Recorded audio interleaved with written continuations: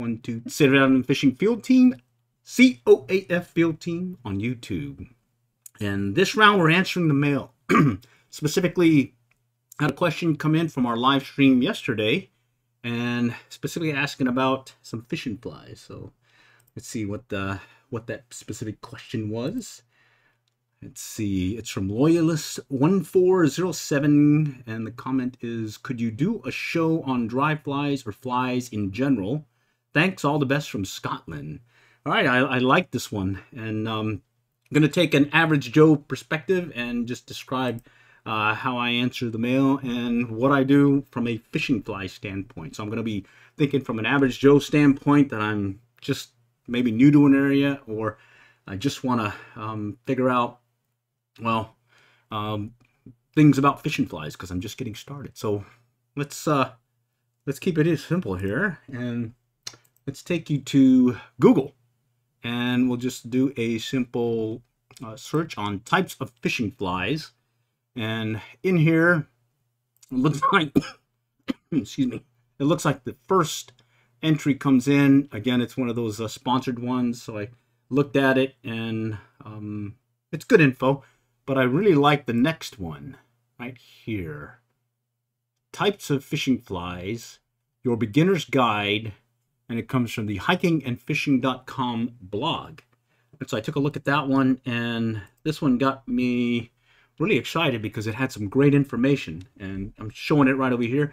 Types of fishing flies by Max Dismaris, and it's got article with categories of fishing and fishing tips, and specific article tags that talk of fishing gear, fishing tips, and fly fishing. And I took a look at it, and what I really liked about it was the detail that it provided specifically on, right here, major categories of flies. He kept it simple and gave a category of flies and then went into more detail for each one. So types of fishing flies, you've got two kinds. You got a wet fly and a dry fly.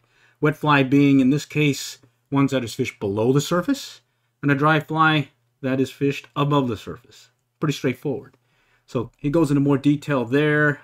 He actually even gives another link, and I'll put these in the comments as well as the description of the of this video. Excuse me. And he breaks out into more details about wet flies and dry flies and everything you need to know. And he did a really good job on providing details on fishing flies, some categories, some subcategories, how you would use them, and some thoughts on what they mimic. And I can run through them just to go over some key points that I really liked out of both the articles, and then we can expand more, hopefully answering the mail about well, fishing flies. Okay, so let's go back to the first article, and in this case he's talking of wet flies, fishing them below the surface, and then the next thing is dry flies above the surface. And then this was good about the study of insects and entomology and what they're mimicking. Here's what I really liked, was a straightforward explanation on each of the different fish and flies and what they're mimicking. So in the case of midges, see if I can get this right here. In the case of midges, I always wondered what a zebra midge was mimicking, and guess what? It looks like it's this kind of little midge insect and whatnot. And it talks of the different stages. So you've got the larva, you got the emerger, and then you've got the adult.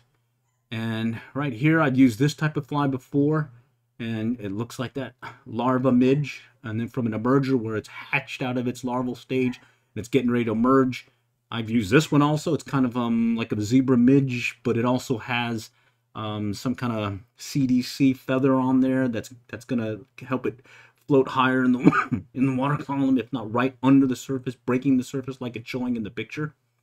So that was some good information there. And again, this is from the hikingandfishing.com types of fishing flies article. In the case of mayflies, you know, you see these flying everywhere and whatnot, and then you take your net and you put it through the water or seine, and you see these different things in the water. I never understood what it's really mimicking. And taking a look at this particular article, I did like it. It gave some really good insight. So here's the case of a larva mayfly, and that looks really close to a pheasant tail nymph. Use that many times on the Blue as well as various rivers in our area. And then this looks like another emerger pattern, a sulfur CDC. Again, one that's just breaking off the surface. And then here's the adult sitting on the surface. So this is probably going to be like a dry fly, in case like a Cahill possibly. And then here's a spinner where it's done mating and now it's hit the water and it's just waiting there to die, or has already died, and the fish, excuse me, and the fish are going to take it. And so here's this pattern where you can see where it has the wings splayed out, and there it is where it's in real life sitting on the water. So that was good information. He also goes on to, let's see, in the case of a caddis. So I've used these patterns before for fishing, just really never used or understood what they were really mimicking. And so here it is right here. So I highly recommend, if you want to learn more about excuse me, fishing flies, go check out this blog and this article. And again, I'll put it in the comments, I'll put it in the description so you can have easy access. But do take away from this that it's giving you some good insight. So when you are on the river and you see this particular, let's say this guy right here, right there in your scene, or even this one, you know that you probably want to use something in this pattern. And from an emerger, here's another one where you've got some CDC lifting off the, looks like the head portion from an emerger. And then this one, classic Cahill elk-haired caddis pattern that you're mimicking. Again, this caddis sitting on the surface. All right, so really like this article. Let's go. There's the stonefly. Talking of terrestrials. So you've got the ant, the grasshopper, beetle. Let's see if I can get this better. And of these, I've used the ant, the grasshopper, the beetle, dragonfly, a version of a moth, a version of a deer fly, not the salmon fly or the cicada. But in all cases, I've used them in our local ponds and had no issues fishing them. In this case, these are fish mainly dry, right on the surface. And let's see, there's another one, the scuds and sow bugs. So I've been using this pattern right here, the Rainbow Warrior Midge, but I never understood it was the sow bug. It looks like one of those little, we call them potato bugs. You always see them out in the lawns and whatnot, eating on junk. Here's a scud here, and there's what it's being mimicked by with this pattern here, or here. And then getting into more detail, annelids or worms. I've used a San Juan worm over the years, a leech pattern, yes, especially with bass. San Juan worm for trout, sometimes using it as a trailing fly. And then in the case of one variant of a San Juan worm, I make a San Juan worm ball where it's like 4 or 5 pieces of chenille, and it looks like a ball of worms just kind of moving through the water and kind of bounce along the bottom. And I've caught catfish as well as bass with it. So that's a good one to keep in your back pocket from a fishing fly standpoint. And then there's damselflies and dragonflies right there, and have used those as well. Now shifting over to the wet flies, let's excuse me, take a look what he has here. He's got nymphs, he's got emergers, and then a streamer. This one kind of I was wondering, okay, well, it's a wet fly, a streamer, but it's not really a nymph. And what it, at least what I understood and what's being confirmed here in the article is, streamer is larger than your nymph fly, and it's usually mimicking or simulating bait fish. And so your woolly buggers, your what is it, lefty deceivers, and your clouser minnows, those are variations of streamers. And there's other fly types. Poppers, use those a lot. Saltwater flies in particular. Again, you've got your lefty deceiver, you've got your Clouser minnows that are used, as well as there's one that I used when I was back in Rhode Island as well as in Virginia, fishing for striped bass. I recall the silver side little fish that have the little silver side, use those. And in this case, a more specialized one where it's mimicking excuse me, a crab. So those are all different fishing flies, and those are all ones that you want to keep in your back pocket. And goes on further about which fly type to use, and I liked how he describes this. Some good detail there, be it you're a beginner or a novice or an expert. Which fly type you use, just kind of keeping it simple. That's a good read. Where to buy your flies, you can buy them. Suggestions there, as well as if you're going to take up fly tying. And this one I did like. The patterns that he's suggesting for a beginner made sense to me. The first one being the woolly bugger. Okay, right here. The next one, an elk hair caddis. So the woolly bugger being more like a streamer. Mimics bait fish, could mimic all kinds of different things in the water, and everything seems to want to eat it. Elk hair caddis, something that keeps on the surface, could be those bugs and whatnot. Bottom line, I've done really well with the elk hair caddis. The hare's ear nymph. This one, that's one of the first ones I also learned to tie from a nymph standpoint, and that has been a producer of trout as well as various pond fishing in warm water for bluegill bass or bluegill and panfish and whatnot. That's been a really good one. The zebra midge, that one seems to work better for me for trout, and it's a very simple tie. And with those 4 flies, I think that's your starter for any body of water that you're going to potentially hit. Let's see, I think I got a comment. Oh, there we go. It looks like Eric's on. Hey, Eric, how's it going? Let's see if I can get it up here so I can see the comment. Still learning this software here. I vote for return of the near deer giveaway contest. Oh, yeah.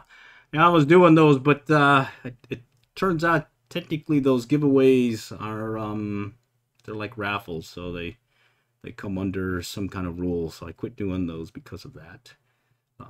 But those were fun. The near deer is a very good fly. Okay, let's see.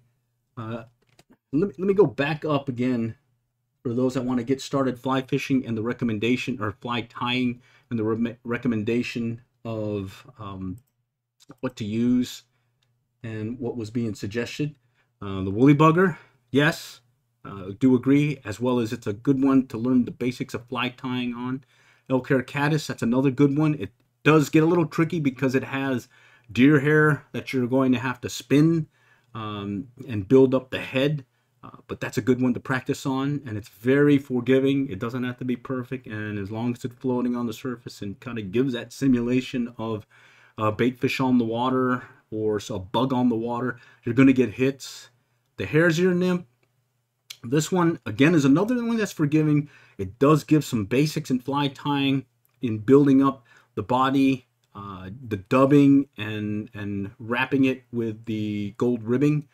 So a lot of good stuff there with the hare's ear nymph. Plus, it does work well. And for us in our area, at least, rumor has it that the gold rib hare's ear nymph looks very similar to some of the trout nuggets that's being fed to your stock trout at the fisheries.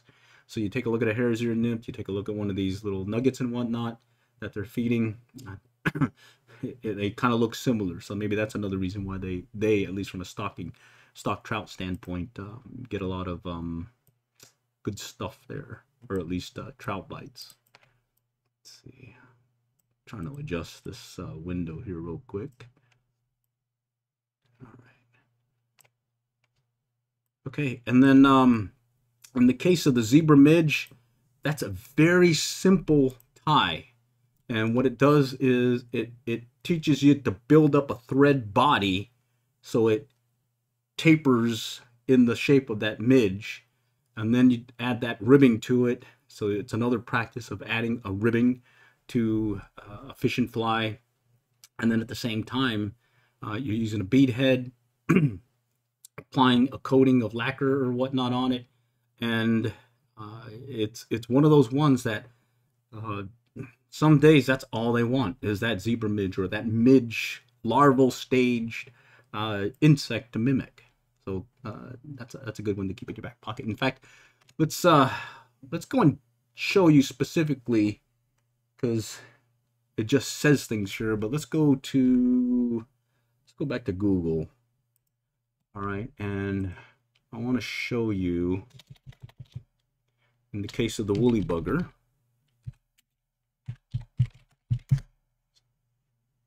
this is what he's suggesting as a first one to learn how to tie. This guy right here, a woolly bugger. You got different colored ones and whatnot. Okay. The elk hair caddis. So let's go put that in. And this is going to be a dry fly. And it looks like that right there. All right, you got different shapes and whatnot. And again, like I was saying, this one's going to take a little bit of learning, but it's a good one to learn to tie, because you do spin the deer hair to build up that head, and at the same time you're building up and kind of learning to tie on the different pieces of material. I think it starts out with some kind of mylar base, and then after that it builds up the body, and I think there's some wings, or at least pheasant tail, I think is what it is. Some kind of pheasant tail feather, I think, is also added in some cases. That'll be along the body, and then you'll build up the hair. So that's like 3-4 different ties, and it's teaching you how to use some techniques that you're going to use for other fishing flies. So I agree, that's another good one to have. The other one he mentioned was the gold rib hare's ear nymph. That one looks like this, and for short, some folks will call it the GREHN, gold ribbed hare's ear nymph. All right, and there it is right there.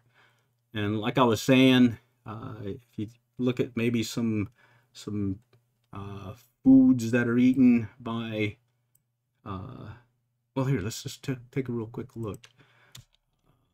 I think it's called Purina Trout Chow. Let's see what that looks like. It looks like little pellets here. More pellets, more pellets. Yeah, it looks like pellets. So maybe it's got the same color pellet look, and that's why it's why they like hitting it. Oh, well, it's good to know. And then the last one that's suggested is a basic one to learn, and that I agree that will probably work in a lot of places to fish in our area, is the zebra midge. Okay, and you can see there's different color ones here. Let me see if I can get a better view of it. Different colors right here. What I notice on the Blue River is the red and the blue, and then sometimes white seems to be good to have, but typically I'll have the blue and the red ready to go. All right, so let's go back to the article. Let's see. He also talks of what is the best fly. And this is going to be a tough one. It gives different scenarios and whatnot to think about. And what I find, what is the best fly, it's going to depend on the area that you're fishing and what you're actually attempting to catch. And over the years, I've noticed there are certain ones that seem to work for us better than others. In the case of the blue, what I typically would keep on me for the 3 suggested flies, I think I wrote this way back when somewhere. I suggested the near deer or a woolly bugger, along with the gold rib hare's ear nymph, and then the zebra midge, be it in black and red. And that seemed to work well for us. I do have an article that I like and then I'll explain how I got to it, so that when you're attempting to see what will work for your area, you know, just do a quick search, be it on Google, fishing forums, or your local fly shop, and ask them what works and what they suggest. And most likely, they've probably fished that area many years, so they have a really good understanding as to what to use for your particular area. So what is the best fly? It's going to depend on the area you're fishing and what you're fishing for. In the case of, let's say in general, if I was going to go out and go do some fishing at the local ponds that I have here for bass and bluegill, you know, I've got a set of flies that I keep in my back pocket all the time, or in my fly box all the time. And then if I'm fishing various rivers and whatnot, or if I'm going to the local tail race, I'll have some set of flies there as well. But let's see. Well, here, let me show you some of the flies that I've used in our area, and maybe that'll pique the interest of others. And then I want to talk about like an average Joe standpoint of how I would determine for a given situation where to fish. Over the years, I fished West Coast, East Coast, overseas, and then over the past years, I've been mainly in Texas now. But even places that I've been to, I tend to follow the same suggestions. I go to the locals and I take a look at what's working and, well, match the pattern. Okay, so of the ones that I tend to use, I'll just go through. It's a playlist that I put together way back when. I got this fly tying peak vise that I got. That's the last one that I have bought fly tying wise, and I've kept over the years, and it's been a really good vise for me for tying flies. And these are ones that I put in this playlist. All right, so the first one is the foam grasshopper. It's a beaver tail variant, so it uses this like a cutter that you can use for closed cell foam to form that body. In this case, it's a beaver tail body. And so I was using that for fishing for bass, and it was mainly just to build a bigger foam grasshopper because I knew the bigger bass, or at least the bass, wanted something bigger than what I anticipated. The tying the bass on bed fishing fly. What happened here was during the spawn in our local ponds and lakes and whatnot, the bass will go on their beds, and really what you're looking for is a pattern that is big, visible, and that you can drag across the bed in front of that bass's mouth or eyes and trigger a strike. And what that bass on bed fly does is it drags along the bottom, hook bend up, and then the head has a high visible off color. It may be pink, it may be orange, but it'll be an off color that is that's visible, so that you can see it as you're dragging across the bed. When you see that color disappear, you know to go ahead and set the hook. Elk hair caddis. This was a quick tie one that I had done, and like I was saying, and like it was described, that that's one of the good ones to learn from a beginner standpoint. There's another one talking the elk hair caddis again, so I've got two of them up there. The Tinkara fly, or correction, let's go back up here. The foam spider, or aka brim getter. So I got a kit from Wapsi, and came with a bunch of these foam bodies that was pretty much like the Betts brim getter fly. And what this does is it allows you to fish dry, and it usually works really well on spawning bluegill and bass, and trigger those strikes and whatnot. So instead of buying them, I use this kit, and I still have some more of those as well available. The craft fur clouser minnow.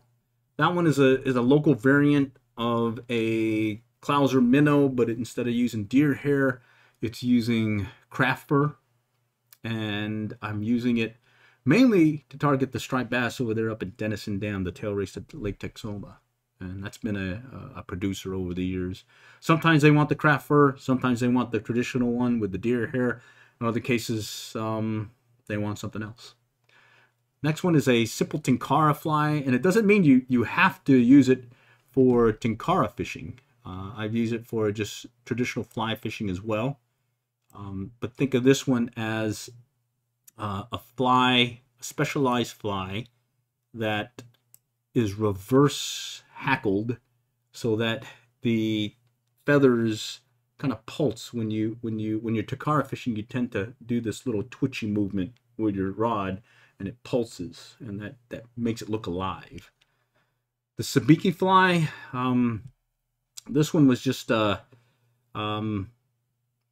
wanted a cheaper method to catch a bunch of white bass and yellow bass at the local lake, and I was using Doritos bags as well as Frito-Lays, and I think there was one was like a breakfast cookie bag that's got this kind of mylar wrapping, and I was using that to make that fly, and I don't know, it was turned out pretty good. The purple marabou and orange thing, the Piedmont, that's another variation of the bass on bed fly, and again, it's rides hook bent up. It's got the feathers that are highly visible with that orange piece, and again, it's a specialized one that I was using to target those bass on beds. And so take a look at these. In general, I tend to go back to, here's the olive near deer. You can tie it in various colors and whatnot, but I tend to go back to this near deer. It's been a go-to one over the years. We learned it from a local fishing guide, Kerry Thorne, who guides here at the local lake, Lake Lavon, as well as up at Beaver's Bend and various places here in the Metroplex as well as in Oklahoma. And this has been a game changer for yours truly when it comes to trout fishing. Use it both on the Blue River, the Little Illinois River, or the Lower Illinois, as well as the Lower Mountain Fork up in Oklahoma, down on the Guadalupe, as well as the local ponds that we have here when they're stocking trout. And year in, year out, this tends to catch a fish or two. More on the foam grasshopper, the KDM Crystal Dub Minnow. This is one that I went fishing at Denison Dam, our local tail race at Lake Texoma, for striped bass, and I noticed there were a bunch of fishermen, fly fishermen, who were just tearing up the fish, and I didn't know what pattern they were using, but I noticed that someone had posted something, I think it was on Facebook or one of the fishing forums, of this is the fly that worked, but there was no name for it. And I took that picture and I said, here, I think it looks like this, or it is tied like this. And I tied it, and now I keep that in my back pocket for, be it fishing for Denison Dam, as well as when I'm fishing the local lake, Lake Lavon, for white bass. In fact, I've used it when I went kayak fishing. That was one of the fishing flies that worked well for me. All right, another foam grasshopper variant, the damselfly, more on the deer, a mock fly, the rainbow warrior midge. That's a good one to have here. I think I just posted another quick tie video on it. And then right here, the no hurl Griffiths gnat. This is a case where I really wanted a fishing fly that I could tie quickly, and in this case, a Griffith gnat is already a simple pattern that uses peacock hurl, as well as your tying thread, and then some grizzly hackle. In this case, I believe I just went with the grizzly hackle and the tying thread, and just said skip the hurl, and let's see if we'll still catch some fish. Let's see, 1 of 3 suggested fishing flies for trout. This is one where I'm going into detail as to those 3 suggested flies. In this case, it was the gold rib hare's ear nymph, and then another specialized one, the do-it-yourself tube popper fly. So this is one that I used mainly to target bass in the local ponds, and what it does is it takes a balsa head and you put a tube through it, and then you tie your feathers and whatnot onto that tube, and then you run a line through the tube, and then you attach a hook. And so the hook is actually separate from the body itself of the fishing fly, and then you just kind of fish it like normal, And then when it does get a strike, that hook just runs free, and the hook stays with the fish, and the rest of it kind of runs free up and down the line. So there's less of a chance technically of losing the fish. But I tend to just use it on a whim typically. Usually at a couple of local ponds because there's some good bass there that tend to like that one. The Guadalupana is one that I picked up from one of the local folks over there in the Guadalupe River, fishing down at New Braunfels area for trout. And one of the suggestions was to use this Guadalupana, but it was in a larger size, and it was targeting the Guadalupe bass. Excuse me, I'm gonna take a drink real quick. And it was targeting the Guadalupe bass on the Guadalupe River down there in South Texas. And what I did was I just tied it on a smaller size hook, used less marabou, but pretty much followed the same pattern, and I used that for trout. Excuse me, both on the Guadalupe as well as on local ponds. And then guess what? It does work for local bass, or local ponds and the bass here up in the Dallas-Fort Worth area. Let's see, this is one that I put in the playlist because they were talking about large feathers on small saw tackles. That was a good one. Let's see. Denison Dam Dauber. Yeah, that's another one that's used up in Denison Dam for striped bass. And then some suggestions on the others. And then this is a specialty one that I picked up. It supposedly is the start or the beginning of the deer. In this case, it was the John Deere. And it's called the John Deere because it's got a green colored John Deere tractor color for the head, and then it has yellow eyes, so it has that pattern of a tractor, of a John Deere tractor. And then it uses a chenille for the body, and then just a touch of marabou on the end, right by the hook bend. And this one's typically fished, I think it was Bennett Springs up in Missouri is where they had used this a lot, and it's been a fish getter up there. Yours truly used it down here, and what I noticed is it tends to work, at least for me, in the local ponds when it's really cold and there's very little movement on the fly while you're fishing it, and that seems to work well. Let's see. Again, you can see a pattern here. I'm using the near deer. I'm talking the mop flies where it's just a simple node from a mop, and you're building this fly, and the trout are liking it, at least in our area. And then right at that tail end, I think I talk about how we got started fly tying because it was another question I got hit up with about what fly tying equipment should I get and how should I get started. So I can show that one later. So those are some suggestions from a fishing fly standpoint. Again, just to reiterate, at the beginning we talked of the article from, let's see if I can grab it real quick, from the hikingandfishing.com site, and it's called Types of Fly Fishing Flies. And in there's some really good information. And again, I'll put a link in the description and comments of this video. Take a look at that. And then it also breaks out to differences between the wet flies versus dry flies and what you need to know, again, by the same author. And I'll put another link there so you can take a look at it there. So if you really want to learn about fishing flies in general, I highly recommend it. How I found it, just went on Google and went and typed types of fishing flies. Oops. A little too fast. Types of fishing flies. The first hit is a sponsored one, so kind of scroll down there. And right there, types of fishing flies, your beginner's guide, hikingandfishing.com. There's some other ones here to take a look at.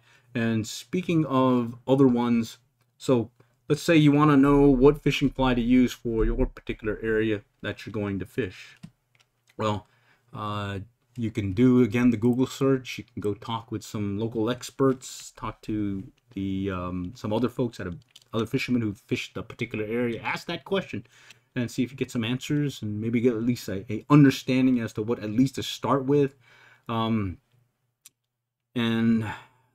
like in the article that was just mentioned, it was suggesting 4 basic fishing flies to start with if you're going to learn to fly tie. Well, those same 4 fishing flies that you want to start learning to fly tie, I think those are a good base one. And if you're going to be fishing, at least here in the U.S. and for trout and whatnot, I would recommend it. And it recommended the woolly bugger, it recommended the elk-haired caddis, and then it recommended the gold-ribbed hare's ear nymph, and then finally the zebra midge. And I think with those 4 flies as your basis in your fly box, I think you should be able to catch fish in your area, at least from a freshwater standpoint. Saltwater, well, we're going to have to spin that one a little bit. All right. So types of fishing flies, that's how I got to that article. Looking at what to use. So let's just say suggested fishing flies, and since let's say we're going to go fish Oklahoma. In fact, I'm going to try fishing the Blue River this weekend, but let's say I'm a newbie and I'll just say suggested fishing flies for Oklahoma, and let's see where it takes us. Okay, so here's some suggestions here that's coming from Oklahoma Fly Fishing. And then right here, and I saw this article years back, and I stick with this one. This is a very good one. 6 fishing flies for every Oklahoma fly angler should carry. And guess what? It has some good insight. And these flies that he's suggesting are ones that have worked over the years, at least fishing for trout in the Oklahoma area. So right here, this first one, the woolly bugger. Guess what? That's one to learn to tie at first. In there, I don't see the gold rib hare's ear nymph, but there's the zebra midge. Okay. There's the San Juan worm. Very simple tie. That's a very simple tie if you want to learn how to or get started fly tying. It doesn't hurt to learn that one as well. This is a pheasant tail nymph, and this is, I think it's a parachute Adams. And then this is a soft hackle. In this case, it's an olive soft hackle. I think the gold rib hare's ear nymph, if you tie it with the soft hackle, I think it would also apply in this case. So there's a good starting point if you're going to be fishing Oklahoma. Have these ready to go. And then let's say I'm back here in Texas. Suggested fishing flies for, let's just narrow it down to freshwater fish, and then let's just say Texas, and let's see what that tells us. Basic flies for our waters, Texas women fly fishers. Okay, and then let's see, what else does it show? Texas freshwater fly fishing. Okay, best fly fishing flies, Texas fly fishing. So a lot of good information here. Here's basic fly fishing from Texas Parks and Wildlife. But let's go look at this first one from the Texas Women Fly Fishers. See what that tells us. Okay, it's going to be tough to see this, but let's see. I got to open it up a little bit here, but I'm just flipping through it real quick. It's talking of trout and different nymphs and whatnot. Talking about sunfish, the cichlids, largemouth bass. So that's another good one, I would say, to at least start with. And you wouldn't go wrong with starting out with those basic patterns, at least for our area here in Texas. All right. Now the other thing is, let's go saltwater. Suggested fishing flies for saltwater, and we'll just do a general one. And let's see if it falls in line with some of the stuff that I've done fishing different places. 7 all-around best saltwater flies. Okay. There's the Lefty's Deceiver, the Clouser Minnow, the Woolly Bugger, Crabfly, Gurgler, Sea Deucer, and the Marabou Muddler. All right. Okay. That's probably good. Of these, I've used the Lefty Deceiver, fishing for striped bass. Let's see, Virginia, Elizabeth River, as well as off the coast of North Carolina, as well as up in Rhode Island area, as well as the Outer Banks, North Carolina. That's worked well. I think it works more when the bass are on top, because it's not really weighted too much. No, it's not really weighted at all. The Clouser minnow, that's done well, especially when I'm fishing for them when they're further down. And guess what? I've used both of these as well, the Lefty Deceiver as well as the Clouser minnow. Excuse me. Fishing for striped bass over here at Denison Dam, again at that local tail race of ours for Lake Texoma. Alrighty, let me fix something again real quick here. So, fishing flies in general, I would do so. Take a look online. Start there because it's readily available for a majority of us, and then from there, narrow it down to be it fishing groups in your area. See, what features should a beginner fly tar do for buying a fly tying device? All right, it's a good one. Well, shoot, let's go run over to this one where I got asked a question years ago about getting started in fly tying. Right here, how we got started in fly tying, and the big takeaway from here is, from a fly tying device standpoint. Well, I explained it in the video, but I'll write it here in a moment. I think you'll ask the question and you'll get a ton of answers, and they're all telling you to typically buy something that's really expensive. In this video, I'm explaining how I got started, and I got started with like a $10, $9.99 from Bass Pro, I think it was. And then I just kind of slowly upgraded till I finally settled on the Peak fly tying vise, because I just like it. But some of the features that you are really looking for is, well, it needs to hold the fly, and it needs, or the hook that you're going to use, and then two, depending on the hook that you're using, it needs to cover that range or variety. If you're going to be fishing from little tiny size 22 all the way up to these huge saltwater hooks, it's going to be a little bit tough. You may need to find something that has some interchangeable jaws that can handle the smaller versus the larger range hooks. Other than that, it's really going to be up to you on your price range, and I got some suggestions here. So let me run this video real quick and see if it answers that question. Some fly fishing things, and basically it's answering the mail concerning a follow-on question to a fly fishing, fly rod reel question concerning best fly fishing rod reel combo to get started with, and we posted that way back when. I think we'll put a link in the video. But what happened then is the next questions that we started getting was, how do I get started fly tying? And well, we've been mulling this one over for several weeks now, because, well, what we find is you get a lot of advice from different folks who've been fly tying and fly fishing and all that, and next thing you know, everyone's suggesting the latest and greatest fly tying gear, fly tying vices, etc. And so we're taking the average Joe approach. I want to just get started in fly tying. Well, we'll keep it simple. First thing is how to get started in fly tying? Well, get started fly fishing. What happens then is you'll go fly fishing, you'll be using various fishing flies, and you're purchasing them. Next thing you know, you're going to get the urge to, well, I'd rather maybe tie them myself for various reasons. Pleasure of tying your own fly and crafting it, and the next thing you know, you're catching or fooling a fish out in the wild. That's pretty cool. In other cases, it may be a pattern that's not available in your area, so you want to learn how to tie that one. Or it could be just cheaper to tie your own flies. Or it's starting to become more expensive, I guess, when it comes to tying more flies. or purchasing flies at the local fly shop or whatnot. And so there's a lot of things that'll drive you to fly tying, but the first thing is fly fishing.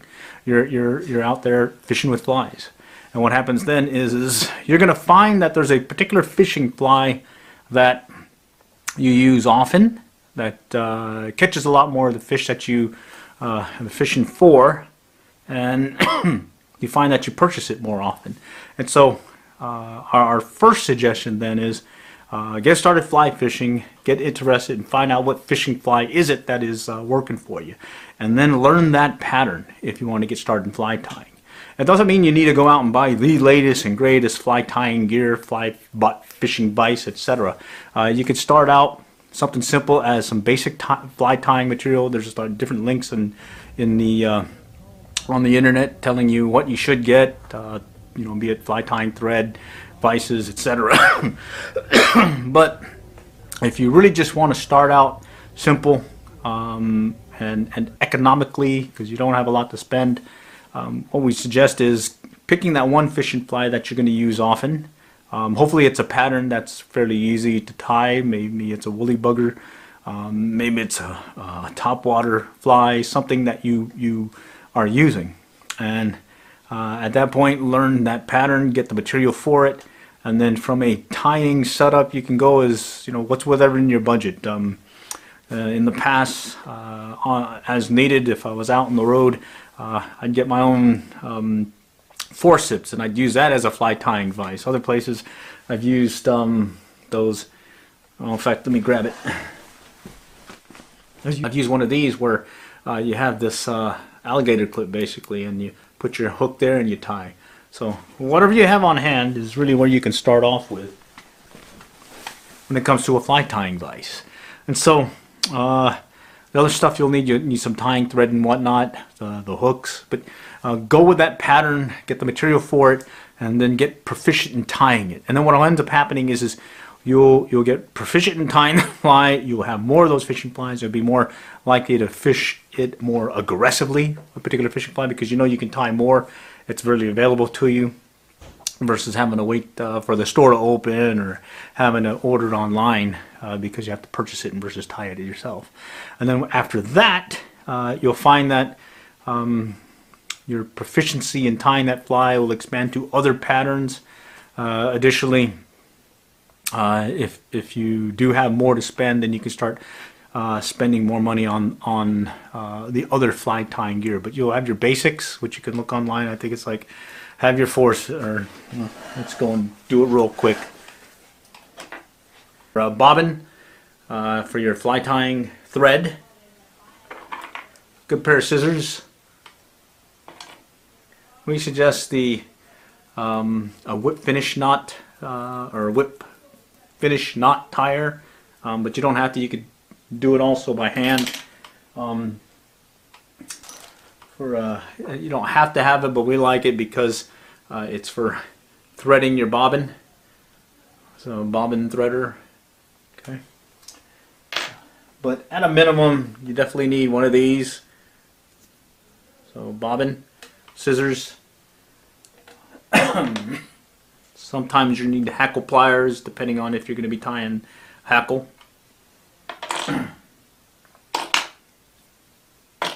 And then your fly tying vise. But bottom line, at the bare necessity for some of your patterns, and I've tied them before, is just need a means to hold the thread, another means to hold the hook, and then scissors to cut your thread. And after that, everything else kind of falls in place. Other things that you have, you can get the fancy stuff, but we use a lot of crazy glue, super glue for our gluing. And then we do have other kind of UV glue, but ones for quick ones are these 5-second fix UV glue. Comes with its light. You get it for like $5 at CVS. We do have a more fancier version, but we tend not to use this one as much because the other one just a lot quicker to use. Get your basic material, but the key is not to spend a lot of money initially, even if you do have a lot of funds to pay for. what ends up happening is if you spend a lot of money up front and then it turns out later you don't even want to tie anymore, or you don't have the time to tie, then you've just wasted your money. What we did was, from a progression in fly tying vices, the first one we bought was an old cheap, way back when, Bass Pro Shops, $9 kit. Came with a bunch of other material, but was this very cheap vice that you clamped onto a table. It's like pressed sheet metal, bent, and then it had a clamp that clamped onto the table, and then the vice. I got rid of it years ago for whatever reason. Kind of wish I still had it because that'd be a good one just to have. But here, we'll show you some fly tying vices, how our progression went throughout the years. Okay, so after we had that $9 kit one, pressed sheet metal and vice, we moved on to this one, which came to I think this one came out to like 15 bucks or so back then. Made in India. It's clamped onto a table, and you can adjust it. Has various, it's got a deal here. Didn't spend much at all, under 20 bucks. I think it was 15 bucks is what we paid for this thing. I think maybe you can get them for about the same price anyways. It's made in India. It's not nothing fancy. It's got some heft to it, but this did a lot for us for many years. And the only reason why we got another one was because we had a gift card and wanted to try one of these rotary vices. So let's go grab that one. Okay, so this one, actually this one's clamped also. But we ended up taking it off and buying a separate pedestal for it. And this one actually came in at an angle, but we straightened it out and kind of found out that you could rotate it, and it was our pseudo rotary one. I think we paid 29 bucks for this one. Another 10-15 bucks I think for the pedestal. It's pretty heavy, and we used this for many years. Added this little arm and all that, and then we retired it and picked up one of these peak tying vices. This is the one that we last purchased in about maybe 5-10 years ago, and we don't plan on buying anymore. We're good with this one. It's heavy, it's got a pedestal, and we've been very happy with this one.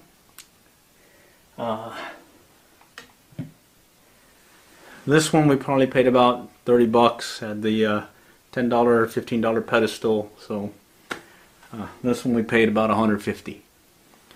Now, the one we just showed before this one, we mainly use that one for when we're in a hurry and we're tying different jigs and whatnot. We'll just leave that aside. This one, we ended up getting one of these tube tying, fly tube whatever kits, where it's an attachment right here. It's got an attachment, and you actually just clamp it into the vise itself. And this kind of pretty much sits aside until we're ready to use it for whatever reason for those tube flies. Okay. People love Subaru just All because right, it we'll get stands a for second much while more this than just a car. ad goes, and then I'll skip it. All right, and again, thanks for joining today. We're at the fly tying vice question. Pretty happy with this baby. It's got a little arm. It's got a heavy pedestal. Didn't plan on buying any one after this one. You can probably buy some other ones, better ones, whatnot, but it does what we were looking for. In fact, if we bought that one first, we probably wouldn't have gotten the other ones, but then we probably wouldn't have gotten the fly tying either, because there was a good time period where we didn't tie our own flies. We got the initial fly tying vice for like 9 bucks, and about 5-10 years passed by before we got the next fly tying vice, and in between there, tied very minimally. Only as needed, meaning I needed another popper fly is basically what I did, or I was making some jigs for saltwater fishing. And shifted over to the next one after that, which is this one. And we kept this one for many years as well, about another 5-10 years, and we actually did a lot of tying on this one. And then we ended up moving on to the pedal space one that we use for making those tube flies now. And the only reason why we moved from that tube fly one to the peak tying vise was one day we're at I think it was at the Bass Pro Shops over there, Garland, over there by Lake Ray Hubbard, just over the, what is it, Highway 30 and whatnot. We were over there one day getting some material, and in the fishing shop, fly fishing shop, that's what they were using for demoing some of the fly tying. And when we played around with it, we're like, this is a pretty good vise. So we stuck with it and kind of put some money aside. Good year or two before we decided to finally purchase it, when we saw it that it wasn't going to go any lower than the $150 that we had been paying for. I think we watched it for a good 1 to 2 years and never saw the price really change. So ended up purchasing it once we had enough dollars saved on the side to go pick it up, and ever since then never even worried about getting another fly tying vise. So how to get started in fly tying: 1, start fly fishing. 2, since you started fly fishing, you'll find that there's a certain fishing fly that you use often. Learn to tie that fishing fly. For whatever reason. Is it because you want to save some money? Is it because you want the pleasure of catching a fish for something that you caught or made, a fishing fly that you made and you crafted, and now you get the extra pleasure of fooling a fish with your craftsmanship? Or is it just another hobby that you want to try, and it's you know, you find some pleasure in that? Well, whatever the reason, have that reason, have that passion, and you'll find that you'll stick with it. It may have some gaps in time between when you first started to when you pick it up again, but that's the way it is. I guess our big lesson learned is don't ever get rid of anything that you bought related to fly tying, because eventually when you do come back to it, you're going to wish you had it. And in fact, right now I'm wishing I had that little $9 one from way back when. I think we sold it at a garage sale one day, on a whim too. But I still would like that. I probably would put it off to the side with the other ones and use that when I'm making some other kind of fly or some other pattern. So, alright, so let's go ahead and recap basic tools and then close it out. Alright. Bare minimum. Have a Alrighty, I hope that was helpful. Let's see, peak is now 210. Oh man, it went up. Man, you saved 150 for close to like 5 years, 3 to 5 years. It's a great device. I like it. Folks will suggest other devices and whatnot. It's the one I use, and I don't have any urge to get any other ones. And like I was saying in that video, the key to fishing flies is learn to tie the one that you use the most. Because what will happen then is the one you use the most is probably the one that you're going to lose the most. But you're going to, because you tie them yourself, you're more likely to fish more aggressively. So over the years, when I first started fishing, and all I had were, I think it was like a one or two flies, the Pep's brim getter, and then some cheesy one that came in a kit. Oh,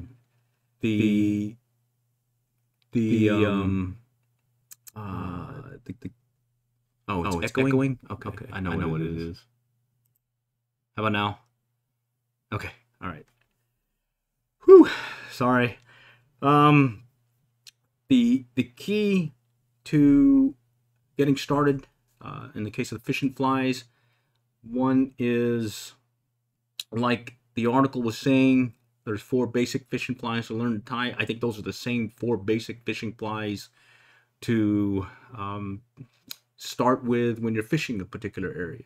So again, to reiterate, the woolly bugger, the elk hair caddis, the gold rib hare's ear nymph, and then that zebra midge, freshwater wise.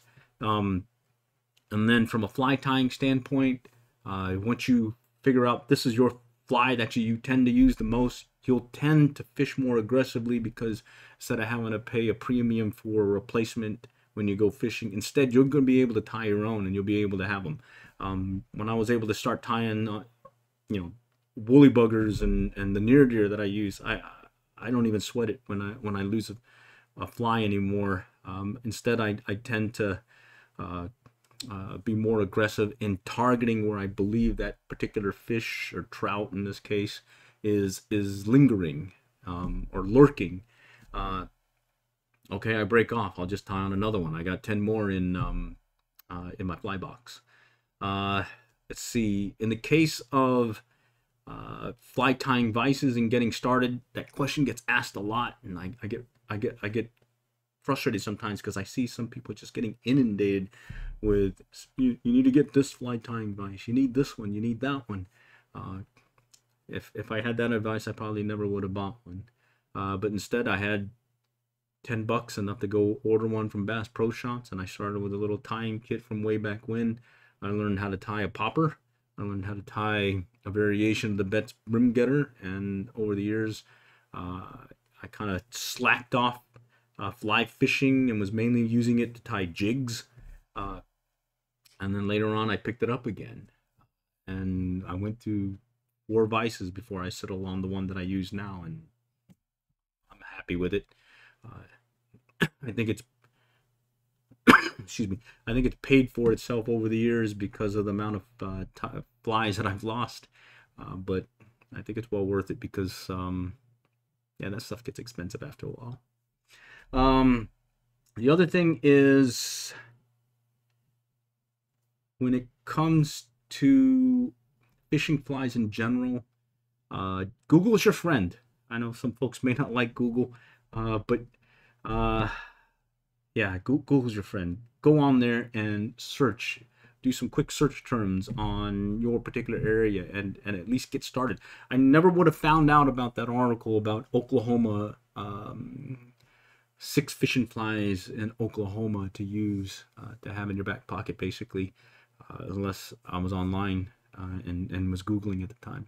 The other thing is when it comes to other ways, I was on the Texas Fishing Forum. They used to have a thread for the Denison Dam tail race that we have here, and yours truly, being the fishing addict that I am, I had never fished Denison Dam, and before I did for the first time, they had a thread that was pages long, and I just went through that whole thread and cut out or copy and pasted every single tip that someone suggested on use this particular lure, use this particular fly, or use this particular method.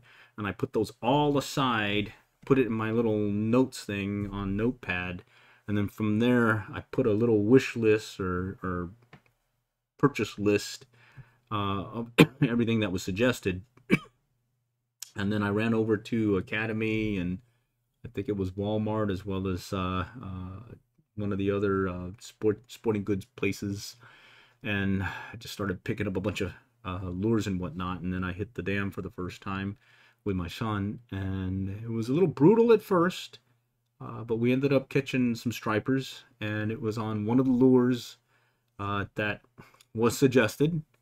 And in fact, Murphy's Law came in, and we got, we learned that one lure that was what they were hitting on was what worked. Let's see, Loyalist 1407. Sorry. Oh, no problem. It's a great question. Really love going over there. Is there any particular question that you want answered, possibly? Just to reiterate or summarize what we talked about so far, there was a article that we looked up using Google search right here. Types of fishing flies, right there. And then we skipped the first entry and went to this one, Types of Fishing Flies, Your Beginner's Guide. And in there, it's the hikingandfishing.com blog took us to this article. And in here had some really good insight on the different fishing flies to use and those types, giving a general category of a wet fly versus a dry fly, and then breaking it down between wet fly and dry fly and what those variations are, as well as some like exceptions or variations of each. And what was really nice about this is, let me scroll down to it if I can get to it real quick here. Major categories. What was really nice is right here.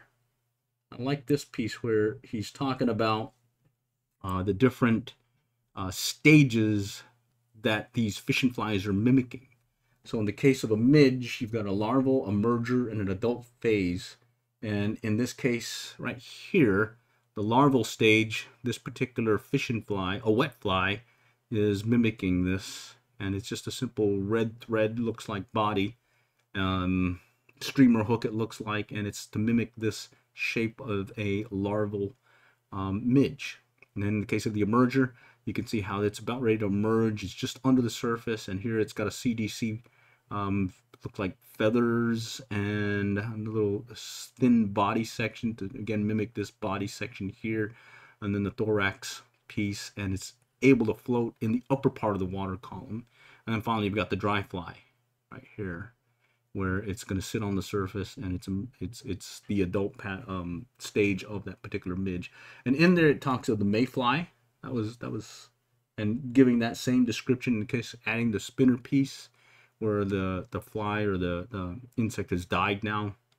In the case of the caddis, what I liked about the caddis piece was right here. This right here, I've been in the river before, local rivers and whatnot, and taking my little scene and seeing what's showing, and sure enough I've seen this show up, and I mainly go, oh, okay, I need this color, and then I find the fly in my fly box that looks similar to that. But now I got a good idea that, hey, I'm gonna go straight to one of these midge patterns similar to this one right here. All right. It also talks of the stonefly, in this case terrestrials. Of the terrestrials, the ant, the grasshopper, the beetle, the deerfly, moth, and the dragonfly I've used. I haven't used the cicada or the salmon fly locally, but it seems to work pretty good. Why don't Americans fish intermediate lines? It always seems to be floating. I'm not sure about the intermediate lines. I tend to, depending on where I'm fishing, I'm just one American, but where I fish for the local lakes, the fish tend to be in the upper part of the water column, as well as the rivers. In some of the larger lakes, like in Lake Texoma, it's one of our larger ones up the border here. Most times when I'm fishing, fly fishing, in the main body of the lake, I'm mainly fishing again the upper water column. If they're down deep, I'm skipping the fly fishing and I'm going straight over to trolling and using some tandem rig bucktail jigs and whatnot, or some of the other methods that we use here. So maybe it's just maybe the intermediate line is being used by those folks in America that are fishing where the fish are deeper. I do keep several sinking tips available, because I do have several switch rods that I like to use. But when I'm using those sinking tips, typically using them when there's faster water and then I need the line to sink quicker to get it down to the money zone where the fish are lurking. But other than that, where I'm fishing, I don't need the fly line to sink, and so I tend to use a floating line more often than not. Did that answer the question? All right. Let's see. The other thing is there's an article that was also referenced in the first article that was good about wet flies versus dry flies. That was another good one. And what I liked here again was it's going into detail. What is a fly? What is a wet fly? What is a dry fly? The materials that's being used and what it's mimicking. So that was one that I would keep in my back pocket if I wanted to know, hey, what in particular do I need to know about some fishing flies? So we did that, and then let's see, from there I shifted over to just describing some fishing flies that I use locally. There's a playlist that I'll put a link in the comments and description of this video that that explains more of that. Let's see, and then I think the last piece was I talked about fly tying vices. Yeah, fly tying vices, where how I got started in fly tying, and the main takeaway from that is if you want to get started in fly tying, you don't have to spend a lot of money up front, and if you are wanting to learn to tie, the first thing is fly fish. Get started fly fishing. Second thing is, after a while, you're going to find out that this is a particular fishing fly that you tend to use for the particular species that you're fishing for. So that's your key to learn to tie that fly, because then you'll be able to learn to tie that fly, make more of those flies, and you'll tend to fish it more aggressively instead of kind of babying it. So you don't want to lose that particular fly because it may be costly. So because you can tie more of them yourself, you're not too worried about it. That was the main takeaway there, as well as buy a vise that you can afford. As long as it can hold the hook in place, you should be good to go. Eventually, you will move up to a more expensive version of a fly tying vise. But as long as it holds the hook tightly, you should be good to go. And then just keep in your back pocket that most likely, especially with the younger folks, when you're first starting out and you get really into fly fishing, but then other commitments happen, work, family, you have kids and whatnot. Next thing you know, you're not fishing as much as you'd like, and so things kind of get put away and put on hold, but then things pick up back again. So the other suggestion then is if you do buy any fly tying or fishing stuff, don't get rid of it, because most likely you're going to come back to it again. Alrighty. And that was pretty much it. Hope this was helpful. I do plan on doing some more of these. Still learning this streaming piece and getting the handle on this software. Some just updates in general. I do plan on going fishing. I was going to be fishing today, but then I learned that we've got a front that's going to be hitting us that may get a little bit chilly, and I think I'm going to wait on that because I don't feel like tent camping overnight. Yeah, I don't feel like tent camping right now. It's a little chilly. It's going to be a little chilly.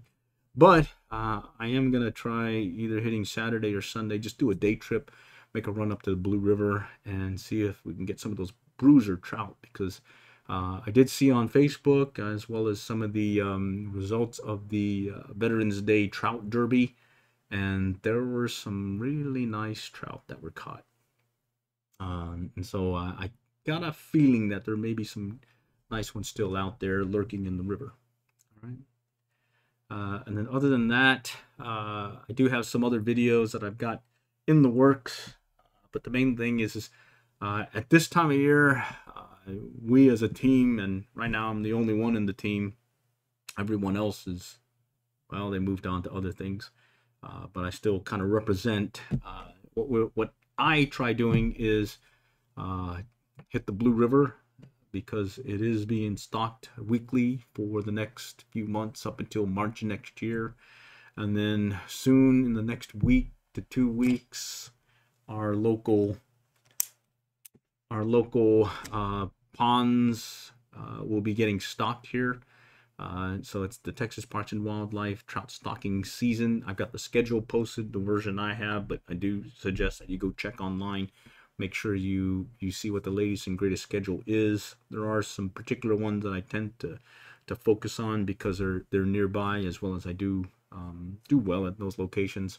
And then other than that, once that part of the season tails down, I'll shift back over to the warm water season again, and shift over to be it fishing the tail race up at Denison or our local lake, and do some of that kayak fishing.